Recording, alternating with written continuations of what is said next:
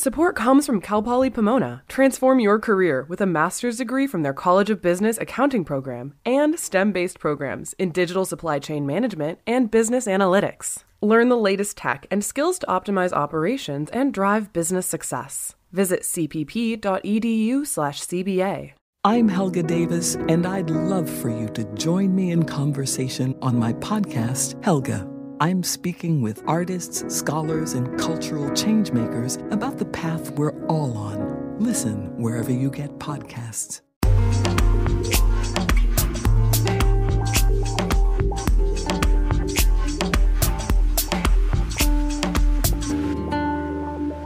LAist Studios. Hi, everyone. This is Retake. I'm your host, John Horn. In this week's episode, why New York Times film critic Manohla Dargis is optimistic about women in the film world for the first time. I started to realize that it was kind of easy to find movies to review by women. You know, I used to feel like a little truffle hound, like, okay, where can I find the interesting movie by a woman? Plus, does female success have to come at the cost of male ego? That's the premise of a movie, Fair Play, which sold to Netflix for $20 million at Sundance. I talked to its director, Chloe Domont. But first, there was some pretty big news this week about Alec Baldwin and the fatal shooting on the Rust set in 2021. I spoke about it in my weekly entertainment news chat with LAist Morning Edition host Susanne Whatley. So this week, prosecutors in New Mexico, as expected, filed involuntary manslaughter charges against Alec Baldwin for fatally shooting cinematographer Halyna Hutchins on the movie set of Rust. That was back in October of 2021. And they also charged the movie's armorer, Hannah Gutierrez-Reed. She was responsible for weapons on the set. So let's start first with a statement about Baldwin from SAG-AFTRA, which is the performers union of which you and I are both members. Yes, let's start there. About 2 weeks before the criminal charges were filed, but after authorities said they were imminent, SAG issued a statement saying that Hutchins' death, and I'm quoting the union now, was, quote, not a failure of duty or a criminal act on the part of any performer, unquote, and, quote, an actor's job is not to be a firearms or weapons expert, unquote. And after reading the filings, I would say that SAG couldn't be more wrong and certainly could and should have waited until Baldwin was charged before it offered an uninformed legal opinion about his killing Hutchins. Okay, how so? Well, Baldwin had two official jobs on Rust. One was an actor, the other was a producer. And I would argue he had another role, which is he's the person who sets the tone for the overall production. Rust might have been an independently financed Western, but more than that, it was an Alec Baldwin film. It was his passion project. And as is spelled out repeatedly in the charging papers, Baldwin didn't set a good example. So prosecutors said that Baldwin, and I'm quoting again, failed to appear for mandatory firearms training, unquote, before filming and then received limited on-set training because he was on his mobile phone. So let's just pause for a second here. Halyna Hutchins is dead, and Baldwin wasn't focused on mandatory safety training because he was chatting on his phone. So if you see your boss is behaving that way and cutting corners, what's the takeaway? And it's more than what Baldwin did on the day of the shooting, like aiming his gun at a real person, which no performer should ever do. Prosecutors said there were, quote, many instances of extremely reckless acts or reckless failures to act by Baldwin in a 10-day period before he killed Hutchins. Interesting. Looking at the court filings, as you did, what else stood out to you, John? Well, the film's armorer, Hannah Gutierrez-Reed, also was charged with involuntary manslaughter, and she was arguably wholly unqualified for the job because of her lack of experience. And according to the filings, she failed to keep live ammunition off the set, she didn't inspect the gun, and she wasn't present when it was used. That said, if a producer, Alec Baldwin in this case, hires someone who is underqualified, you could mitigate that decision with additional safety steps, right? That makes sense, but the production did the exact opposite. There wasn't even a safety meeting on the day that Baldwin killed Hutchins. Now, what about the assistant director who handed Baldwin the gun and declared it to be a cold weapon, which would mean that it was not loaded with live rounds? Well, he has also said that it wasn't he who handed Baldwin the gun. It was Gutierrez Reed. There is some dispute about that. But Halls entered into a plea agreement with prosecutors. He has already accepted a sentence of 6 months behind bars and 6 months probation. I suspect if there is a trial, if there isn't a plea agreement reached, Dave Halls will be a lead prosecution witness for the government. And I should say that Baldwin has said in the past that he didn't pull the trigger. The filing papers said there are repeated images of Baldwin's finger on the trigger of the gun at the day in question. And Hannah Gutierrez Reed, in a statement from her attorneys, defended her actions and said she actually asked for extra training and more time to focus on her duties, but was rebuffed by the production. Now, Alec Baldwin and Hannah Gutierrez Reed, if they are convicted, could they end up in jail or even prison? Mandatory minimum 5-year sentence if they're convicted, because there is a firearm enhancement on the involuntary manslaughter charges. The involuntary manslaughter charges themselves carry a maximum statutory penalty of 18 months. So there's a range. Obviously, there hasn't been a trial. There hasn't been, an official indictment where either Baldwin and Gutierrez Reed would appear in person or virtually. So there are many things that would have to happen before there's a trial. All right. Thank you so much, John, for following this story, the implications of which go much broader than what happened that day on that movie set in New Mexico. My pleasure. Thank you, Suzanne. Coming up, it's true that no female directors were nominated in this year's Oscars, and women rarely get a chance to make a big-budget blockbuster. But it's no longer very hard to find the work of female filmmakers, and that makes New York Times film critic Manohla Dargis happy. Support comes from Cal Poly Pomona. Launch your career in Masters of Business Analytics, one of the fastest-growing fields worldwide. Cal Poly Pomona's MSBA, with its STEM designation, is designed with industry context, data, and artificial intelligence technology that shapes the current and future needs of the business industries. Students in the MSBA program learn from faculty experts and project-based activities that will enhance their business analytics skills and knowledge. Learn more at cpp.edu/CBA. Frank Molina pioneered rocket science at Caltech and for the U.S. military, but horrified that the U.S. might weaponize his work, he walked away. I left in 1946 because I had an offer of a job at UNESCO in Paris, and I left on a 2-year leave of absence. Little did he know the FBI was on his tail. Listen to L.A. Made, Blood, Sweat, and Rockets, wherever you get your podcasts.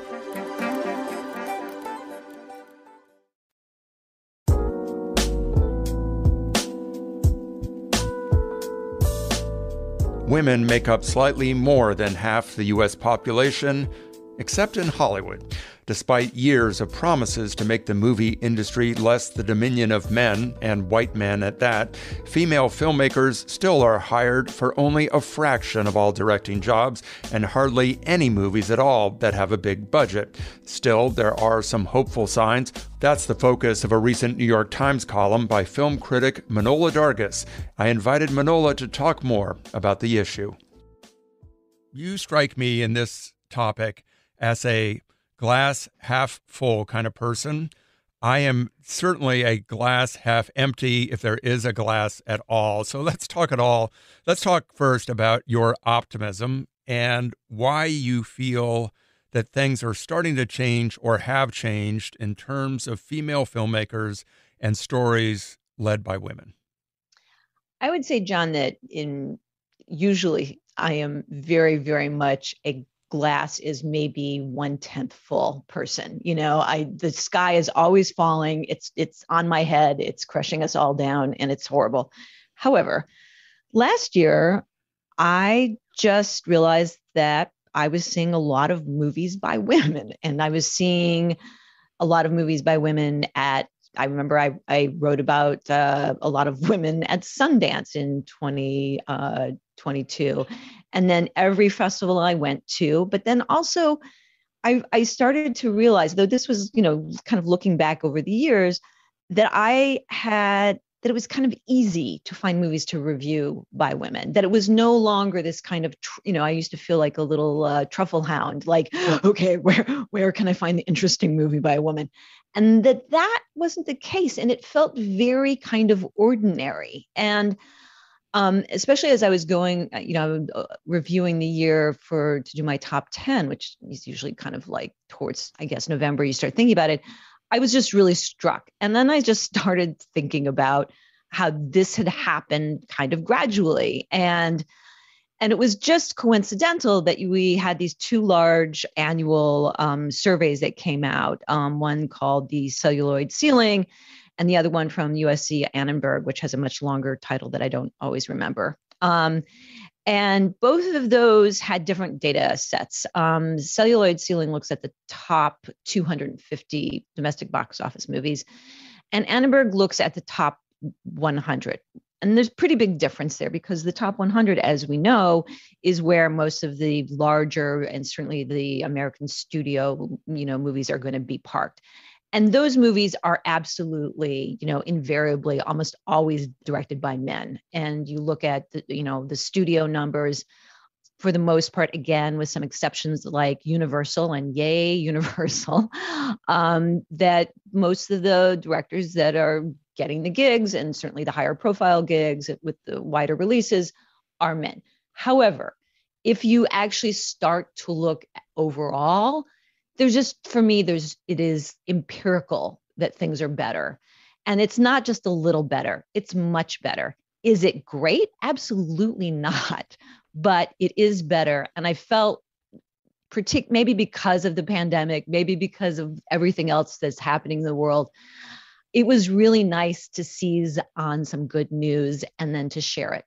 The USC Annenberg Inclusion Initiative, that's the name of the group.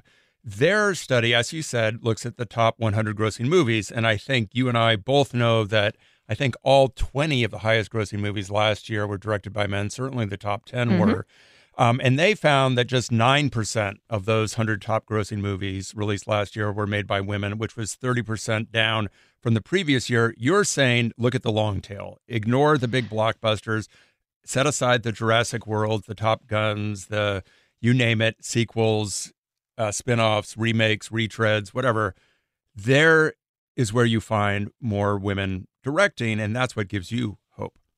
Yeah, I think it's about looking at the larger picture. Again, I totally understand why Annenberg is looking at the top 100, and their argument, I believe, is that those are the movies that most people see, and that may be true certainly theatrically, but as we know, most people actually are watching movies, at home.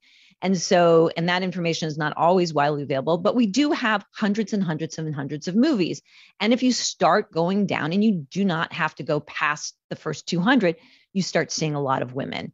This is something that you and I think, both noticed a while ago, because we noticed how many women were directing documentaries, for example. That has always been a really good way for women to kind of break in, because to make a documentary, you kind of need a little bit of money, a camera, and a recorder, and you can just go out and do it yourself. You do not need to ask permission. You do not need to negotiate with a producer. You don't have to give notes to a studio executive. You can go out, and if you make something good, someone is going to see it and maybe put it in a festival, and it will have a life. I'm going to play a clip from a movie that is about two of your colleagues, Megan Twohey and Jodi Kantor. This is a scene from She Said, which is the name of the movie and the name of the book they wrote about their Harvey Weinstein reporting. It's a scene that's not in the book, that actually was invented by Rebecca Lenkowitz, the screenwriter, and Maria Schrader, the director of She Said. It unfolds in a bar, and you're going to hear Carey Mulligan, who plays Megan Twohey, fending off a man. Hello. Hi. Hello, everyone. Did you see my friend over there? He said hi. Could you leave us? We're talking. I absolutely will. I totally understand. But I was just thinking maybe I could just have a moment. All right, man. We're having a conversation, so if you could just... You should be doing something else, so... Fuck you. Fuck you? I would bend you over. Fuck you! Fuck you! Get the fuck out of here! Fuck you, man. Get the fuck out! It is a great scene, and it's not in the book. It was invented, and I think it really says in many ways, it says what's going on in Hollywood. These are women who are doing their job, and some guy is going to tell them what they should be doing instead. And as Carey Mulligan's character says, no. And yes, I think you can read that scene as almost a metaphor for a lot of what's going on or has gone on in the industry. I think in the industry and also the larger world, I think that we are, it's really interesting being an old person now and thinking about things that I used to take for granted. I used to take for granted that sexual harassment and even abuse was just part of what it meant to be a woman in the world, and if women were being exploited regularly or in terms of the so-called casting couch, it was just like, that's the way it is. It's a terrible industry. And you just have to kind of, deal with it and move on. It was just kind of a given. It was the air we breathe, in a kind of really strange way. And that's a really bizarre thing to say as someone who's been a committed feminist for so long, but it was the air that we breathed. And then it started to change. And so I think that the optimism that I feel about the industry, yes, it is in part about what is happening in the industry, which is, a kind of horrible, ossified, creepy thing that just doesn't change fast enough. At the same time, the industry has changed, the world has changed. And I think it's extremely important for us to remind ourselves of that fact, not to kind of prematurely say, hurrah, it's been won, or pat ourselves on the back, but to say, you know what, change is possible. It is going to take a while for things to get to a place where we won't have to meet anymore and talk about this very issue, but we are on the way. And I say, let us at least acknowledge that. Do you think, were it not for the opening credits or your own knowledge, you could watch a movie like She Said or Women Talking or Till or The Woman King and know that it was directed by a woman and not by a man? Is there a certain way that women tell stories that is different? And I don't know how we would define that difference, but do you think it exists? And can you spot it in a way?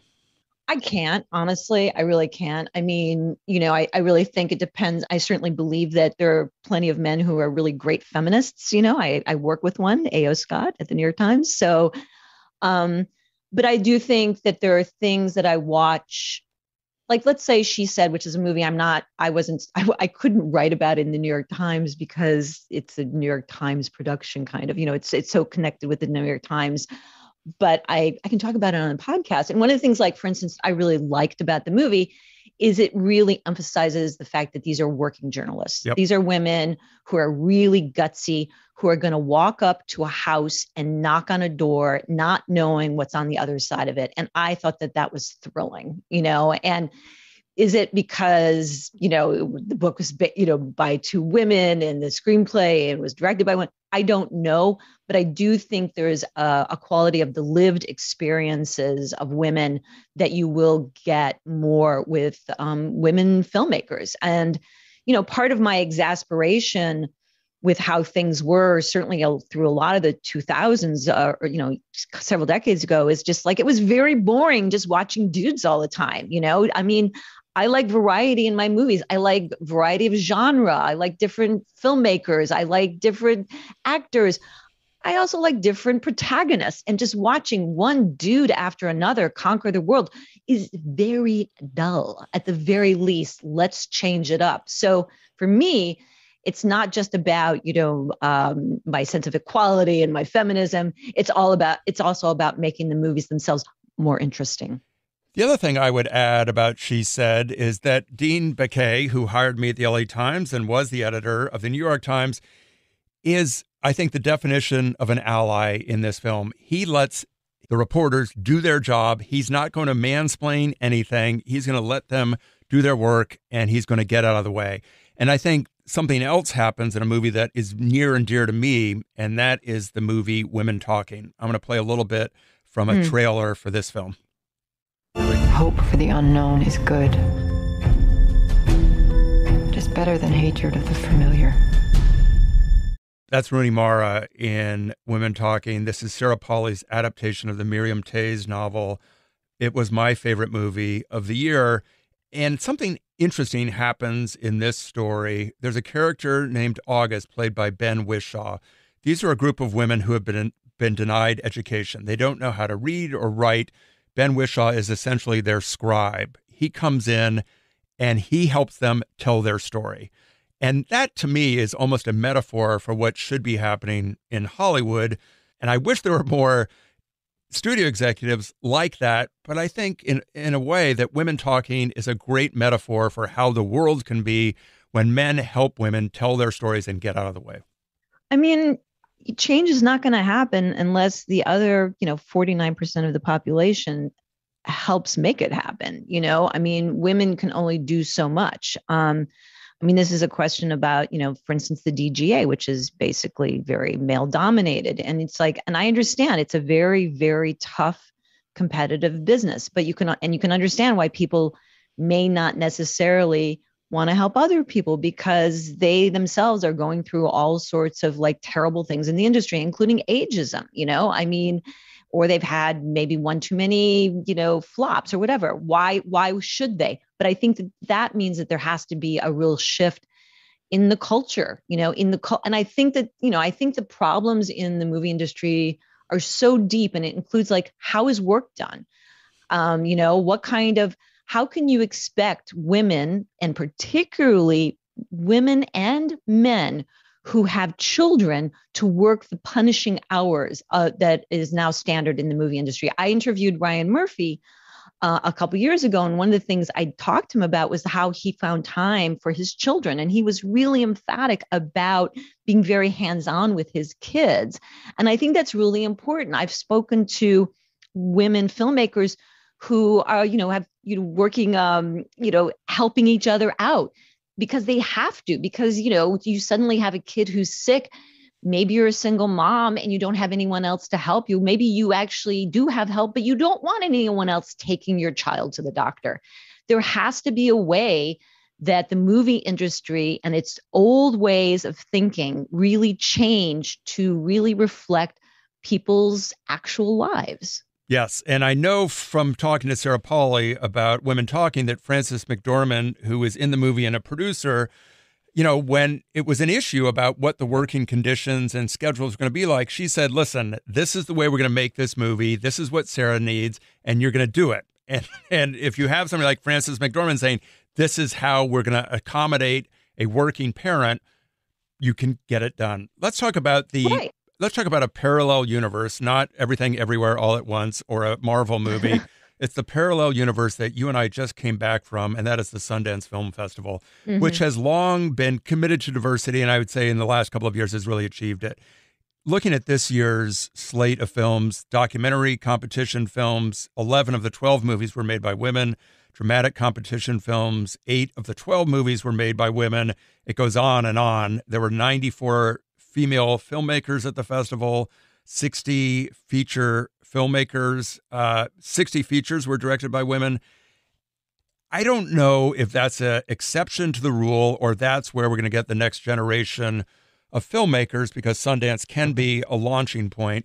But I'm wondering, when you come back from the festival or even during it, were you aware of how many movies there were made by women and featured women in prominent roles? Well, it was a little hard not to see it because, most people don't know this, but before you watch the movies at Sundance, there is a series of little kind of festival promos that run, and you get to watch them about, if you see like 35 movies like I did, or, you get to watch the same promos 35 times. So there was one that was dedicated to women filmmakers. So, Sundance is very aware of what it's doing. And it was this year kind of almost crowing about it, and, all power to it. Sundance has for a while been, I thought, especially the dramatic U.S. competition has been pretty split evenly between men and women filmmakers. And I interviewed the old program head of programming, John Cooper, maybe about 7 years ago. And I asked him if they did it deliberately, and he said no. And I burst out laughing because I don't believe it for a single second. I think they're very mindful. And I think it's important that they do. I think no one wants to use the word quota, but I'm actually completely okay with that. Whether or not these women will go on to other jobs, and certainly like the bigger, studio jobs is another question. There are a lot of women who've gone through Sundance and who have disappeared. But again, this was in the past, and I'm not so certain about the future. I think there's a certain amount of awareness that, even at the big the remaining big studios, there's not that many, but that they have to hire women. And it's very interesting to see who gets hired and when. I mean, it is absolutely thrilling to see someone like Gina Prince Bythewood directing a fairly, big budgeted action adventure movie, which is something that she's wanted to do for a very long time. She did The Woman King. It was a hit.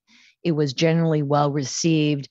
And, my hope is that something like that will be commonplace.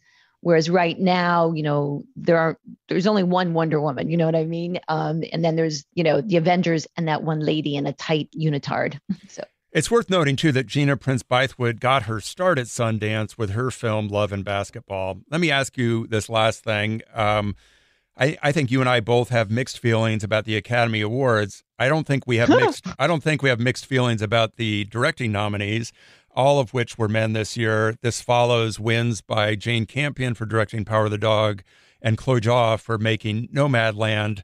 So it's the Academy Awards. It's not like the world speaking, but when you see that only men are in that category, you're optimistic. You think there's a sea change.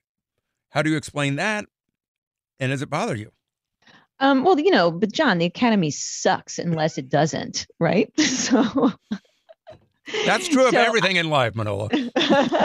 So I'm going to just say, okay, let's see. And as I said, I think progress does not happen. There's a lot of starts and stops with any sort of, liberation movement. And there's going to be, we're going to kind of lurch forward, and then we might take a few baby steps back. And so this year, I don't even know if I think this was a fantastic year across the board, and if you look at all the nominations, you can kind of understand whatever rationale was going on. But the fact is that there are women directors. They have been recognized even by an organization like the Academy, maybe not in the, slotted 5, places for a director, but women are here. They're not going anywhere. And everyone just needs to get used to it and watch some movies by them. You talk about how the audience is receiving these movies. This is where I am really concerned, because if you look closely at the box office, which again is, a outward and visible sign of how movies are doing. Mm-hmm. You look at outside of The Woman King, She Said did not do any business. Women Talking didn't do any business. It was very hard for these films to get any people to show up. Till's the same thing. So She Said $5.8 million domestically, Women Talking $2.6 million domestically, Till $10 million domestically. I mean, that's what Top Gun makes in an afternoon combined. So the audience isn't showing up for these movies in theaters. Well, but we're talking about different audiences, aren't we? I mean, the movies that you're talking about that were directed by women, those are all so-called, if they're not so-called specialty items, they are definitely not Top Gun. They're not made for the Top Gun audience. The Top Gun audience, that how many theaters did that open in? I mean, that was not over 4,000. Yes, and certainly it was much wider. Yes. Tar opened in a handful of theaters. Yep. We're talking about two different things. This is like, a wheelbarrow and I don't know, an iPhone. I mean, they're just two. I can't even put them in the same category. I think that what you have located is that the specialty divisions, the movies that are made for, so-called adults, the kinds of movies that, where people actually talk and don't just, jump in a plane and zoom around at some unidentified enemy, that those movies are struggling across the board, whether they are directed by men or directed by women, for the female audience or for, for quadrant audience or whatever. Those movies are having a very tough time. And that is very worrisome. But I believe that is a different discussion, though I understand, though, there might be more women working in that area. I'm not really particularly sure that that's even the case. Right. The great worry that I have is that we're going to be left, at some point with nothing but big blockbusters.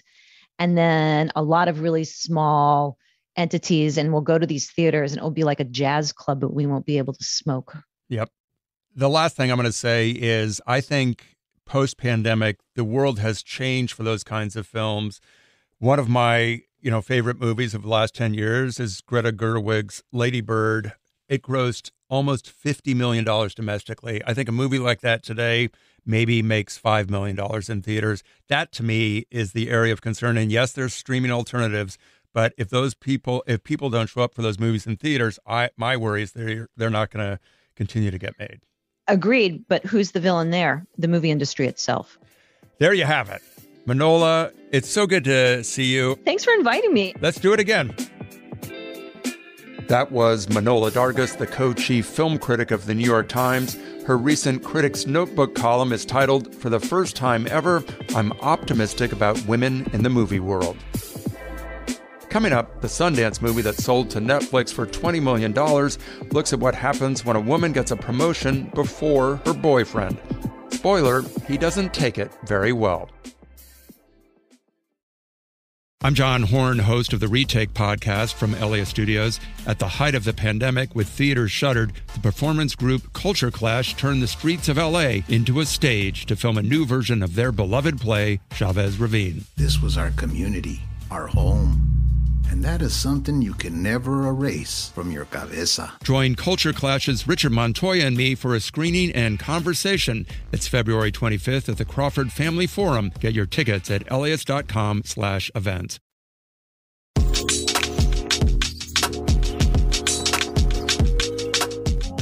Fair Play is the title of a movie that just premiered at the Sundance Film Festival. It was acquired by Netflix for $20 million. It's fitting that so much money was involved in the sale because money, and many, many more millions of dollars, is the backdrop for the film's story. A young couple work at a Wall Street firm. When the woman in the relationship gets a promotion that the man thought he'd receive, he initially congratulates her.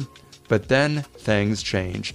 The film was written and directed by Chloe Domont. Her feature film debut was partially informed by her experiences as a TV writer, where often the boys' club rules mandate that you can either laugh at crude jokes or not and be cast aside in the writer's room. I sat down with Domont in the somewhat echoey business center of her Sundance hotel as the Fair Play sales deal was closing. I want to ask you a little bit about the premise itself and the setting, because I think Wall Street, you can look at works of fiction like Wolf of Wall Street, and they're not entirely fictional. Was that world important to you in terms of where the story would unfold? Absolutely. I think you hit it right on, is the fact that, Wall Street it has so much money and so much power. It's still a little bit dated, in many ways, especially with like gender dynamics. The boss can call her those vile things in the movie and it doesn't matter. Like, that's what it is. You're uncomfortable with that? Quit.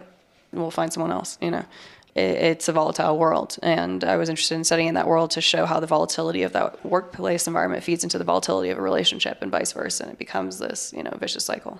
And the premise, of course, is that the way Luke sees this relationship is that they are equals and they are going to succeed as equals and rise as equals. There is a partnership. And if somebody's ahead of the other, it's probably going to be him, but they're going to do this together as equals. And when that balance is shifted, I don't know if he doesn't have the skills. I don't know if he doesn't have, the training. He can't deal with it. That his idea of what is equal is very rigid. Mm-hmm. He is a man who adores Emily for her ambition, right? For her intelligence, for her strength. That's why he's attracted to her.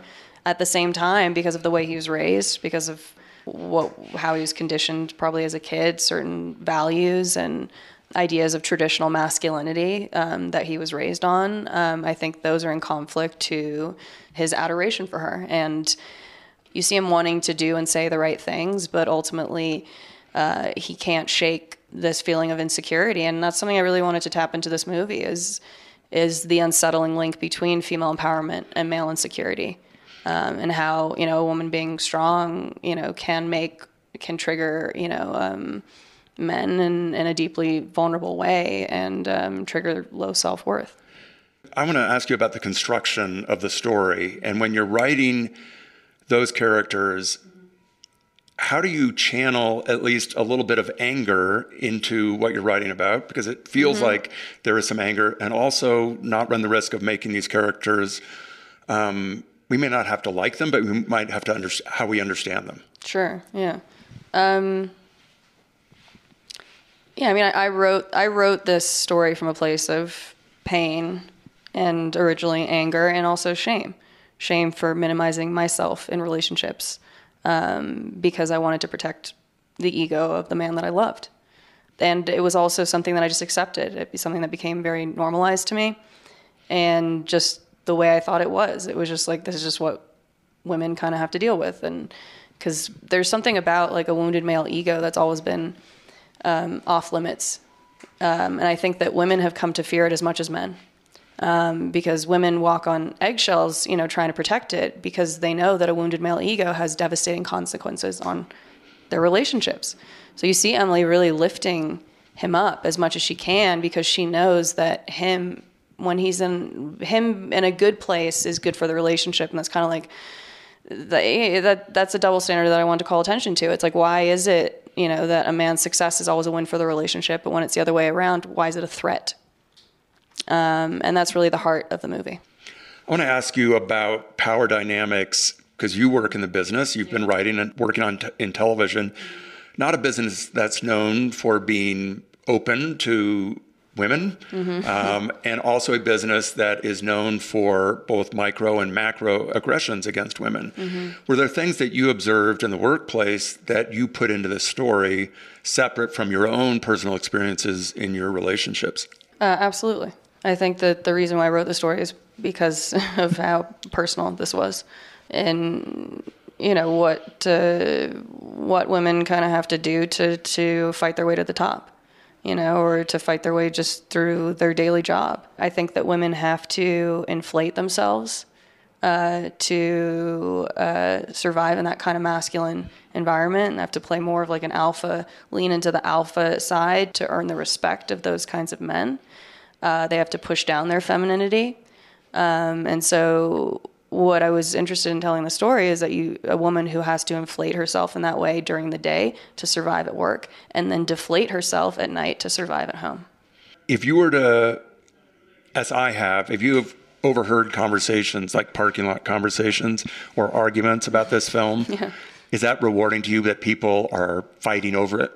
Absolutely. I think that's why I don't make safe movies, and I want to stir the pot. And I think that these people are going to come out of this movie. Some people are going to come out feeling really heated. And I think that it's important to have these conversations. It's important to have this debate. Because the truth is that we've gotten too quiet on these issues. So let's bring it out. Let's bring it out. Let's see what people have to say, and let's talk about it. Yay. Thank you. Yeah, thank you so much. That was Chloe Domont, who wrote and directed Fair Play, which premiered at this year's Sundance Film Festival. The film's release date has not been set. Thanks for listening to Retake. I'm John Horn. We'll see you again next week. And in the meantime, if you're interested, sign up for our weekly email newsletter, which includes recommendations of movies, TV shows, and other things that I think are worth your time. You could sign up at LAist.com/newsletters. Retake is produced and engineered by Michael Cosentino and Monica Bushman.